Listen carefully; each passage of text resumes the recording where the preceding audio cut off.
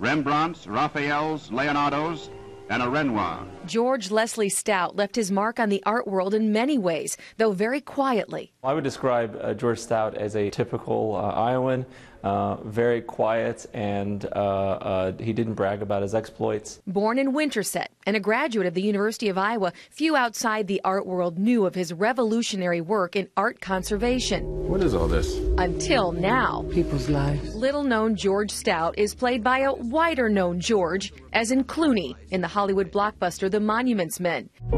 They tell us who cares about art, but they're wrong. Stout, the man charged with putting together a group of art experts to steal back stolen art by the Nazis. As a lieutenant, was able to lead a sort of ragtag group of other art historians and artists to cover large swathes of Europe in order to find out where the Nazis had hidden the art. In einer Bergeshöhle bei Berchtesgaden. He accomplished a lot.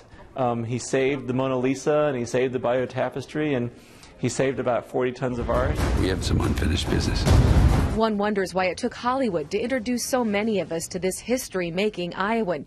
But then again, if it's anything like George Stout, it's by design. I just think that perhaps, being a Midwesterner, he was, all about results and less about talking about it.